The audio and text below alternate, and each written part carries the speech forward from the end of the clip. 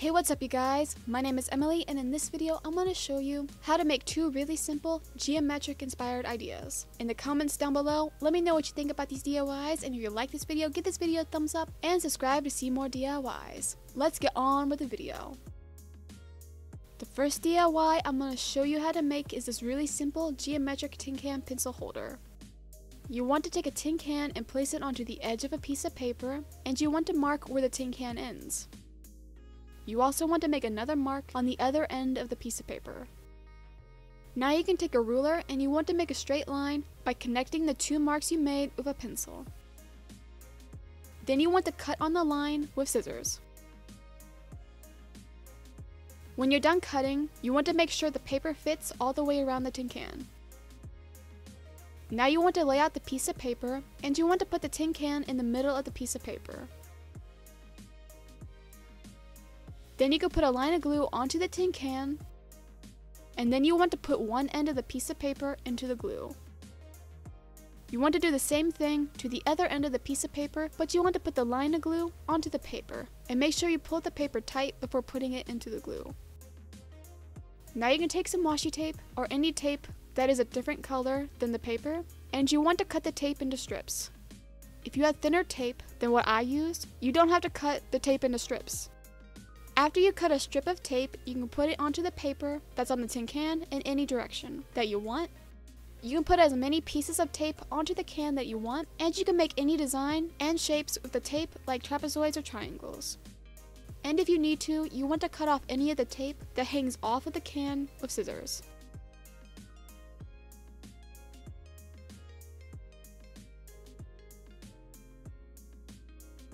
When you get your pencil holder done, you can put anything that you want into the can, like pencils or markers.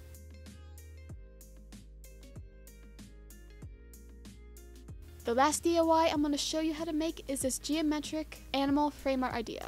The first thing you want to do is that you want to trace the back of your frame onto a piece of paper.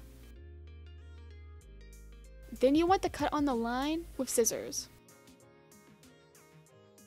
And then you want to put the piece of paper into the frame.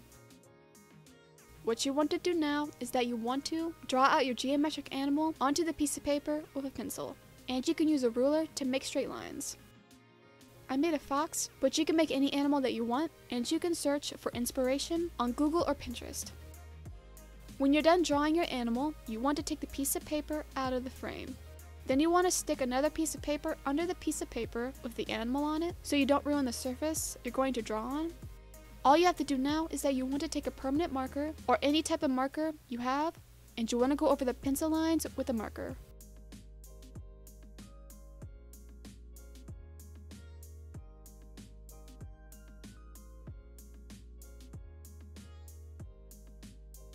Once you're done making your animal, you want to erase any pencil markings off of the paper. Then you want to put the piece of paper back into the frame. If you want, you can keep it like this, or you can glue jewels onto the paper. I glued a jewel where the fox's nose is, but you can glue on jewels for the eyes, a nose, or even a bow.